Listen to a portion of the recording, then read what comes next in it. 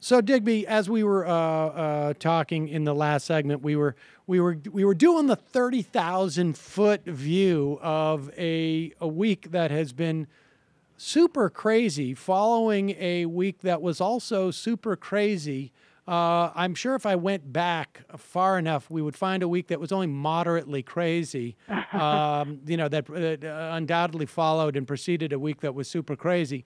But this week was particularly nutso, and because it did really present a real multitude of things. We had, in terms of the Trump administration, we went from the mooch to really the white nationalists, at least in the news.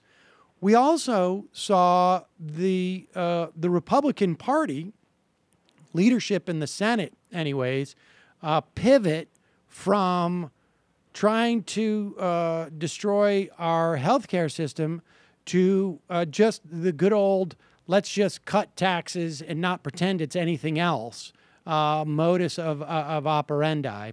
And we will get to that a little bit later. But let's talk about John Kelly, who came in, I guess, was it last weekend or somewhere around there? First thing he did was to get rid of the mooch. Then also during the week, he said to Jeff Sessions, I got your back. And when my attitude about stuff like that is, if I hear about what is supposedly, you would imagine, an internal conversation, that means there was a reason why I heard it. And it was that Kelly wants to make it clear he's keeping Sessions, and so that if the president does fire Sessions, the president's also aware that he's going against what Kelly wants. I mean, that's the way I read that. What's your take on that? I think that's true. I think that's true. I mean, I think that there's a reason why that got out. And let me just point out something else. I mean, Kelly also was revealed last week to have called James Comey on the day he was fired and offered to resign in solidarity. Now, that story got buried because it was the day that Scaramucci was fired. But I'm sure that Donald Trump has heard about it. Mm-hmm. So there is some, this undercurrent here of, Kelly. I don't know who leaked that story or where it came out, and one assumes that it came from the Comey camp. But, maybe it came from Kelly. I mean, we don't know, right? I mean, there's all kinds of leaking going on. But whatever, these kinds of stories coming out about Kelly telling Sessions that he had his back, telling Comey that he offered to resign, and Comey said, no, you don't. Well, all of this, and for all we know, this is Steve Bannon or Ivanka or somebody else. That's the way this White House operates, undermining Kelly as well. Yep. So, I guess the bottom line for me is that the idea that somehow or another this general was going to come in and end all this palace intrigue is wildly overblown. He's part of the palace intrigue. He is, intrinsic to the sort of gamesmanship that's going on within the White House. Different than Reince Priebus or Sean Spicer or Scaramucci. He's got his own little cadre of supporters and opponents.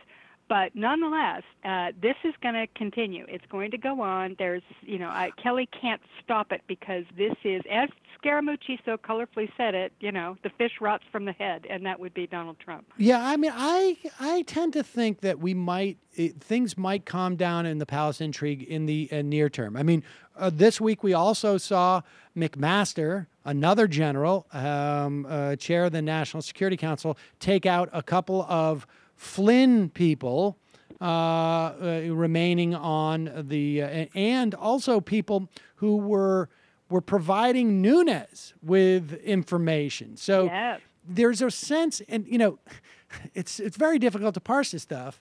But and Kelly, as the head of the DHS, we also found out this week, was telling people during the Muslim ban, was telling DHS employees, don't deal with Congress, don't answer lawyers' questions, Don't answer. I mean, so there's a lot of different cross currents where the nationalism bucks up against the investigations of Donald Trump. And we got stuff to talk about that, in the next hour.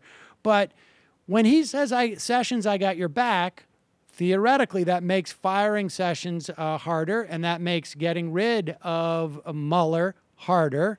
Getting rid of those people on the National Security Council also, it seems to me, is a way of letting the investigation continue, I believe. And